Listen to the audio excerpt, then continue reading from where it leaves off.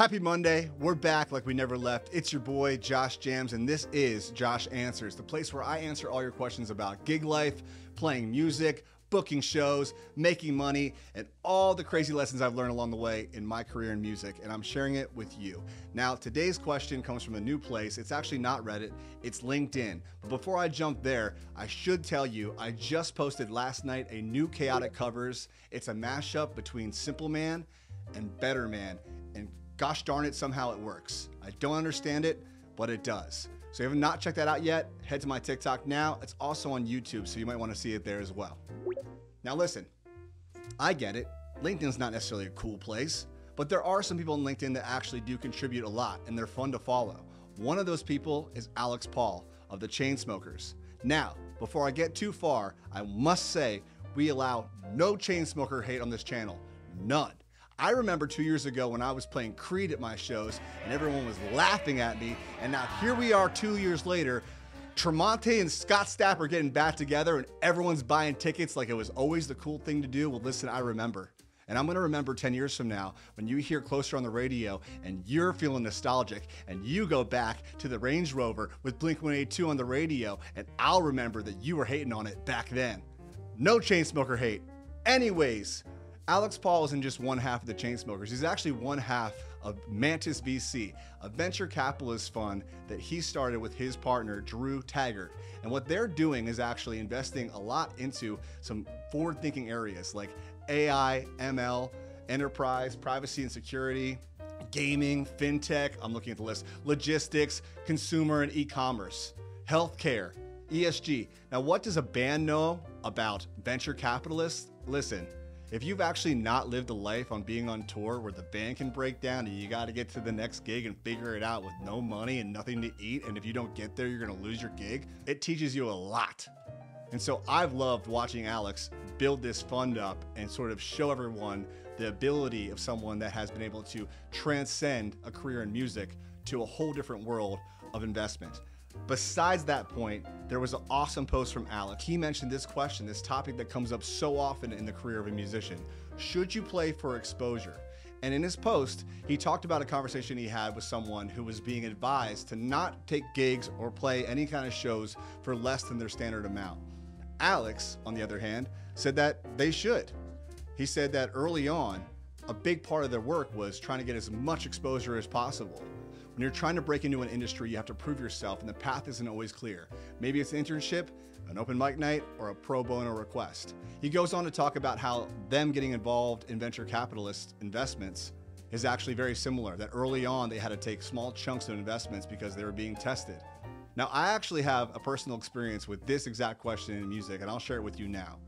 A lot of times people talk about the idea of playing for exposure, and it's very negative. And honestly, it's negative for a reason, because a lot of people out there take advantage of musicians who want to play music and will offer shows that make no sense to be a part of, or require a lot of work for you to take a part in, or, you know, are not worth the effort and time. But there are some gigs out there that are for exposure that are a good opportunity. And that's the distinction that you as a musician have to create and separate the two. One example of this was when I was in a band back at Penn State, and I was a senior at Penn State with two of my friends playing in a band, and really we didn't have much in terms of gigs. We just wanted to play music with each other. So we got an offer from the local ski resort, shout out Tussey Mountain, and they said, hey, if you guys want to come play in our lobby area in like the cafe for when people get off the mountain, feel free. You come out here on Thursdays, people are having some drinks, you can play some tunes for tips. Now, this drive to Tussey Mountain was not an easy one. You had to get in the car, drive up to where it's snowing.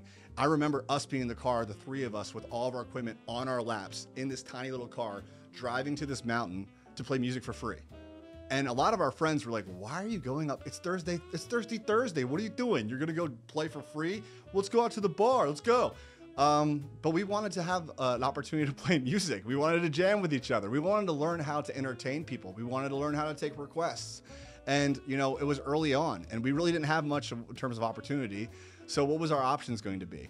And we took advantage of it. And we played these shows every Thursday. We'd drive up there, equipment in hand, and we'd do our best. We'd rock out, we'd take requests, we'd jam. It was like a little acoustic gig, and we didn't really think much of it, right? Like, it was just kind of like a way for us to keep honing in our skills and nothing more than that. And again, when you're assessing these opportunities, you have to figure out what the upside is. They're not going to present it to you, but if there is one there, like, hey, I need to practice. Let's practice in front of a live crowd. Or, hey, I need to work on my mic control. I need to work on how to take a request. I need to work on whatever it is, right? And there are those moments where you can get those pieces of exposure from those gigs. 6 months later, this band was on tour, playing up and down the Jersey Shore, Maryland and Delaware. We'll talk about that transition, I'm sure, in a different video. But here I was, for the first time ever, playing music full time. We were doing as many as 8 gigs a week, 2 on Sunday. And while we're doing these gigs, people are really enjoying it. The venues are actually loving us. It's going really, really well. And I got a phone call one day in the middle of summer. Random number, I pick it up. Hello? Yeah, Josh, this is Tussey Mountain Manager. What's up, Tussey Mountain Manager? I didn't realize you had my phone number. Yeah, I got it from Steve. Oh yeah, Steve's a good guy. Listen, do you want to keep talking about Steve, or should we do this example? Good point. Let's get back to it. So anyways, I was thinking, can you guys come back to Tussey Mountain this summer in August to perform? Because we have a gig for you to open up for Rusted Root. Rusted Root? You mean Rusted Root from Send Me On My Way? Yes. You mean Rusted Root from Matilda? Yes. You mean Rusted Root from Ice Age? Yeah. You mean Rusted Root from Enterprise Rental Car? The same. Amazing. The only problem was we already had a gig booked, a paying gig for money at the Jersey Shore. I remember calling my booking agent at this time and saying, hey, we have this gig. It's a weekly gig at this bar at the shore, and we have an opportunity to play a free gig, but to open up for Rusted Root. And I'll never forget this conversation. Immediately, he was against it. Well, you have the gig, you have the paid money, you have this relationship you have to maintain, you have all the and the and the. And all those things didn't matter to me because I love Rusted Root. I still do, and I did back then. They were one of the bands that got me into playing music professionally. We used to play Send Me On My Way as a band, ourselves, as our closer back then. So you can imagine what it felt like to get a call to open up for this band that, you know, a year earlier I was watching in the crowd. Now to be able to open up for them at a ski resort mountaintop in the middle of summertime in one of my favorite places on earth, Happy Valley. Now, what were we gonna do? The literal CEO of our agency is telling me, don't do this. We just got signed to this agency and we've been with them now for like 3 months, and I'm about to throw a huge wrench into the equation. And I had this thought of like, what do we do? You know, like do I play the gig for money? Do I potentially risk that relationship and go play this gig that I want to play with the band that could maybe provide exposure, but again, for free? And back then, I sort of looked into the future. That's the way I approached it. I was like, will I look back on this moment and say, I'm glad I played the 12th time at the Springfield Inn in Sea Isle? Or will I say, hey, I got to open up for Rusted Root? And that's what we did. And we called the Springfield Inn, and they were so cool about it. They're like, yeah, hell yeah, go play with Rusted Root. And we went back to Tussey Mountain, that place that we played at so many times before for free, and everyone questioned why we were doing it. All of a sudden, now we are opening up for a touring band that has hit singles.